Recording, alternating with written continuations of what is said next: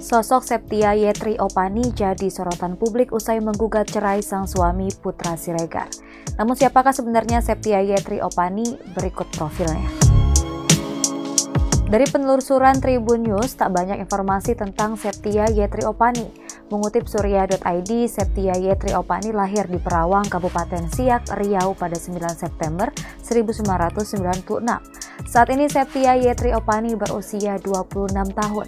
Tidak diketahui secara pasti kapan Septi dan Putra Siregar menikah, namun kini keduanya telah dikaruniai 3 orang anak. Sebelum berkecimpung dalam dunia wirausaha, Septi pernah bekerja sebagai karyawan di sebuah perusahaan di Batam. Pekerjaan tersebut dilakoni saat Septi masih menempuh pendidikan di bangku kuliah. Diakui Septi sebelum dirinya berbisnis tersebut merupakan masa sulit dalam hidupnya. Bahkan Septi kerap telat masuk kelas dan diusir dosen karena sulit mengatur waktu antara kuliah dengan pekerjaan. Dari kejadian itulah Septi akhirnya memutuskan untuk fokus berwirausaha. Masih dari surya.id, selama dirinya menikah dengan Putra, Septi merasa belajar banyak hal, terutama perihal berbisnis.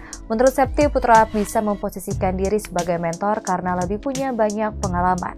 Bermula dari situ, Septi berhasil mengelola bisnisnya menggunakan metode dropshipper pakaian wanita. Selain pakaian perempuan, Septi juga kerap mencoba berbagai macam bisnis, termasuk membuat produk kecantikan. Nama Septi juga sempat mencuat saat ada sebuah akun Twitter yang menudingnya sebagai pelakor. Akun tersebut menuding Septi merebut Putra Siregar dari istri pertamanya. Melalui kuasa hukumnya, Nur Wafik, Putra Siregar mengaku sakit hati dengan tudingan tersebut. Terkait gugatan cerai Septia Yetri Opani terhadap Putra Siregar telah dibenarkan oleh pihak Pengadilan Agama Jakarta Timur. Gugatan cerai dilayangkan oleh Septia pada hari Kamis 29 Desember 2022. Disinggung soal alasan Septia menggugat cerai, ia enggan mengungkapkannya. Pihaknya hanya bersedia memberikan informasi terkait adanya gugatan cerai. Lebih lanjut, jadwal sidang perdana Septia dan Putra Siregar pun telah keluar. Dijadwalkan sidang perdana akan digelar pada 5 Januari 2023.